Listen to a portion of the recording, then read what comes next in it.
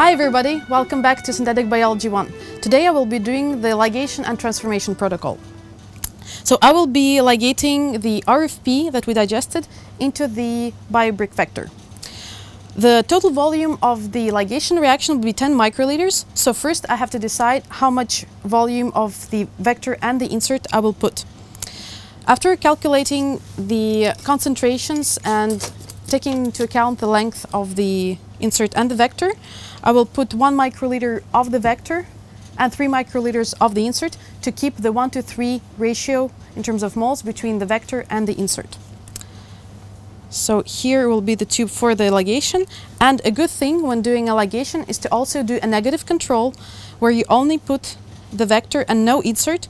Then after transformation you will be sure then for the positive sample the colonies you will see actually correspond to your ligation and not to the religated vector. So first I will put 1 microliter of vector into both tubes.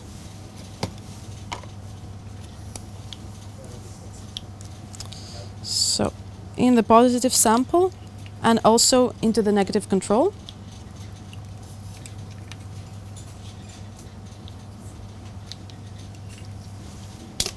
And next I will put 3 microliters of insert into the sample tube.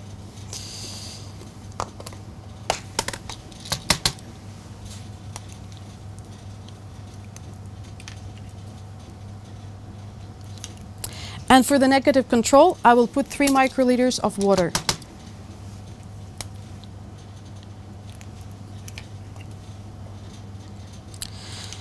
Okay. Also in the ligation mix there will be the ligase and the ligation buffer. The ligation buffer has ATP and magnesium chloride, which are both required for the functionality of the ligase. The buffer is 10 times concentrated, so I will put 1 microliter of buffer into each tube.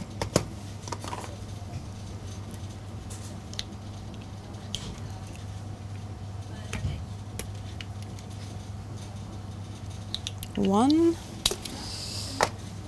and 1.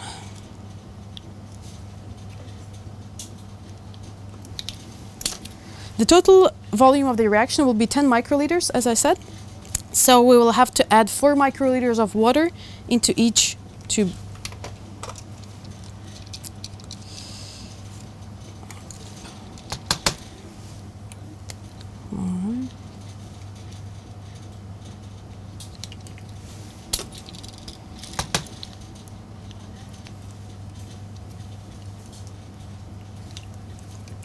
And it's very important whenever you're doing a reaction with an enzyme to put the enzyme in the very end once there's already the buffer and other components in the mix, so that the enzyme does not lose its efficiency. So I will put 1 microliter of ligase into each of the tubes.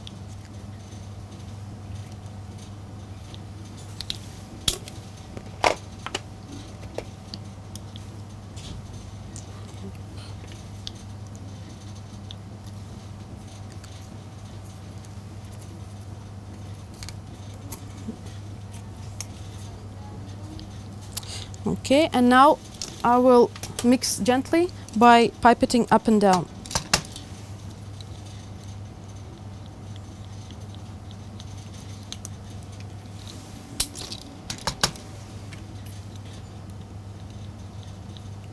Okay, so now the mixes are ready and it's time to incubate. The protocols for incubation can differ. For most efficiency, you can leave the tubes at 16 degrees overnight, but if you're in more of a hurry, you can leave them for 1 or 2 hours at room temperature.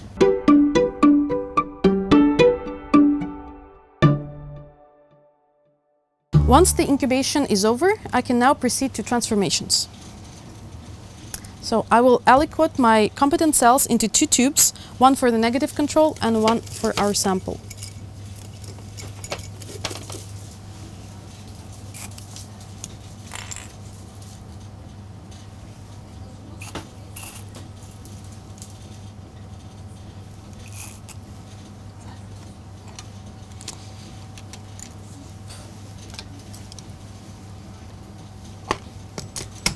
Okay. The cells are already thawed.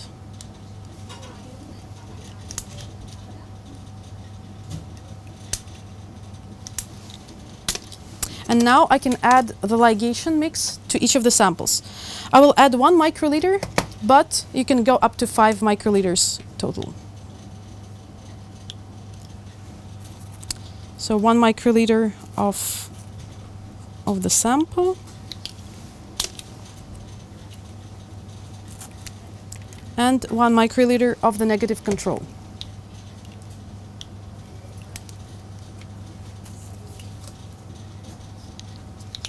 Very importantly, you can flick the tubes to mix the samples, but do not vortex them, because otherwise it can damage the cells.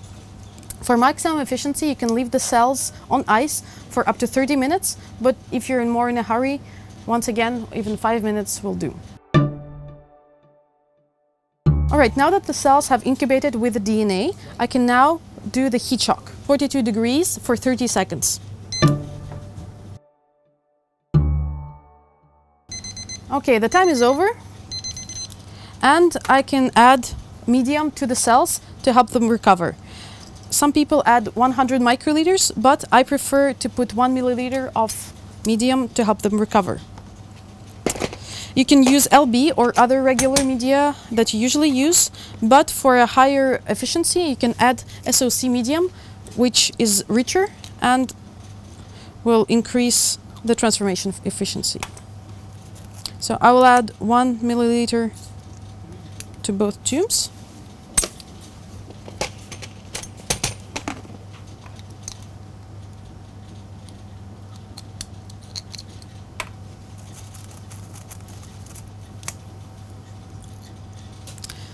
Okay, and now I will take them, put them at 37 degrees with shaking to help them recover, and put them into an incubator. And now we wait for 1 hour.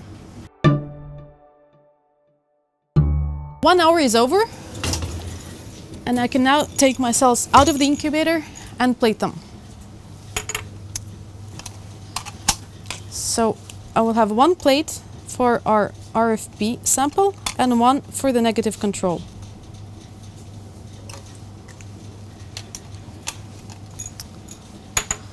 I prefer to plate at sterile environment.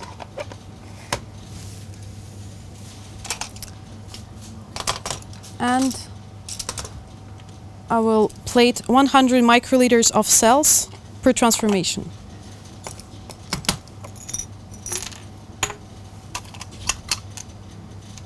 So here is the negative control.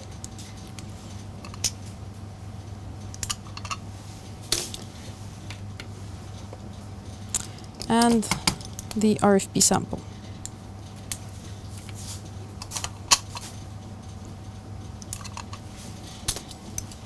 Now we'll put some beads on the plates.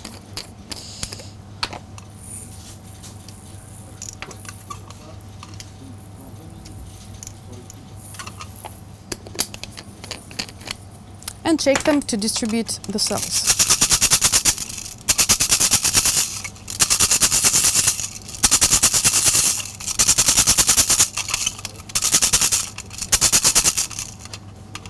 So now it's well distributed. I can throw away the beads.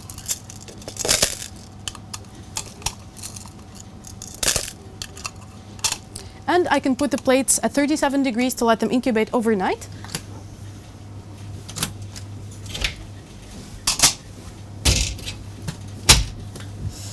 And hopefully tomorrow we'll see some colonies. The next day, I will look if there are some colonies.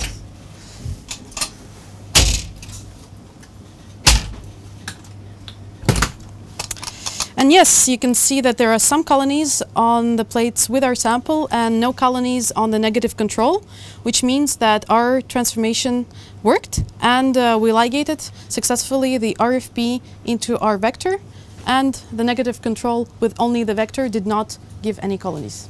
So this was the ligation and transformation protocol. Until next time, stay positive.